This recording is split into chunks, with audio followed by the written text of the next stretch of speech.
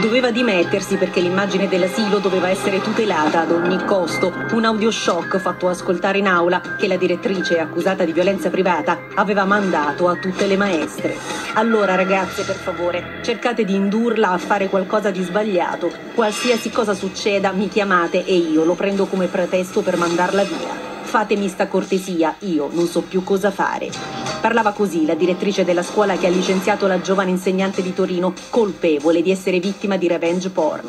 È giovanissima quella maestra, poco più che ventenne. Ha perso il lavoro dopo che l'ex fidanzato ha pubblicato sulla chat del calcetto alcune sue foto e video osceni. E poi la moglie di un altro giocatore intercetta quei video e riconosce l'insegnante della scuola materna che frequenta il figlio. E invece di cancellare tutto, inoltra a sua volta foto e video alle altre mamme. Inutili tentativi della maestra di spiegare di essere lei la vittima di un comportamento scellerato. Dunque, non le resta che rivolgersi alla giustizia. Il processo è iniziato, la direttrice dovrà rispondere di violenza privata e diffamazione, la mamma di violazione delle leggi privacy e violenza privata.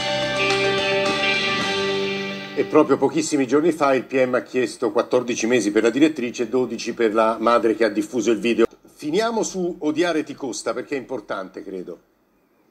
Allora, intanto va detto che all'odio non si risponde con l'odio, quindi se non condividiamo le affermazioni di qualcuno, Povia o di altri, di qualsiasi schieramento politico, non dobbiamo rispondere insultando a nostra volta. Chi è vittima di questi insulti può e deve sempre rivolgersi alla giustizia per ottenere un ristoro, un risarcimento del danno, le scuse. Nel caso di revenge porn poi grande coraggio ha avuto questa maestra, perché è stata vittima 2 volte.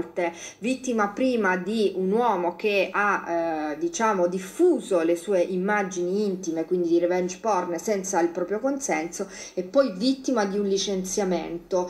Quindi in questo caso la giustizia ha davvero fatto il suo corso e io sono molto felice di poter dire che è uno dei primi casi in cui il revenge porn verrà compiutamente punito, non soltanto per chi ha diffuso la prima volta l'immagine, ma anche per quelli che successivamente l'hanno guardata e hanno colpevolizzato questa vittima. Avvocata, grazie davvero per essere stata con noi stamane.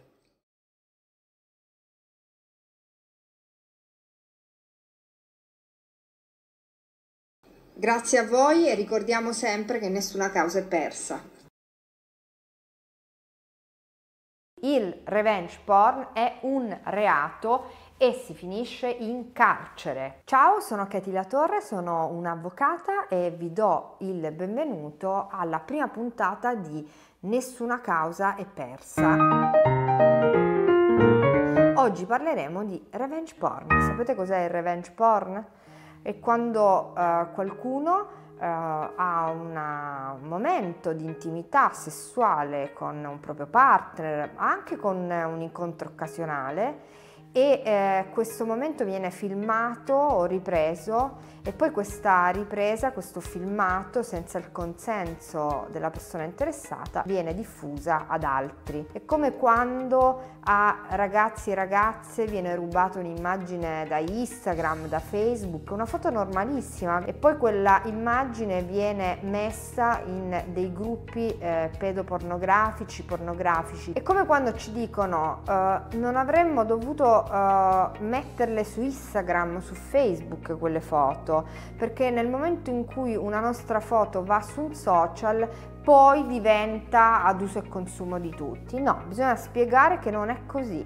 La legge sul diritto all'immagine, la legge sulla privacy ci dicono una cosa semplice: se io carico una mia foto sul mio profilo Instagram, quella foto non può essere presa, decontestualizzata, messa in un gruppo pornografico con sotto un vero e proprio stupro virtuale, perché questo è un reato. Cioè, cosa fare se siamo vittima di revenge porn? Prima cosa, rivolgersi immediatamente alle forze dell'ordine. Basta anche semplicemente la prova, cioè il video oppure uno screenshot da mostrare, e se abbiamo la certezza che a diffondere quel video è stato un nostro partner, una nostra partner, dobbiamo dirlo alle forze dell'ordine, mentre invece quando una nostra foto viene presa, rubata dalla rete, violata, messa in gruppi che hanno un'altra finalità, anche in quel caso possiamo e dobbiamo rivolgerci alle forze dell'ordine. Cosa dobbiamo chiedere? Dobbiamo chiedere di indagare. Esistono dei programmi specifici anche per rimuovere eventuali video quando sono video sessuali, esplicitamente sessuali, che girano senza il consenso delle persone, soprattutto sulle piattaforme social. Quindi il fenomeno del revenge porn è un fenomeno che rovina le vite. Nella stragrande maggioranza dei casi si tratta di vite di donne, ma esistono anche vite di uomini rovinate da questo. Quando gli uomini vengono adescati da delle donne, dietro alle quali c'è un'organizzazione criminale, fanno magari sesso digitale, vengono filmati e ripresi e poi ricattati. È una cosa di cui io mi occupo da anni, devo dire che sono tantissimi gli uomini vittime di questo tipo di estorsione.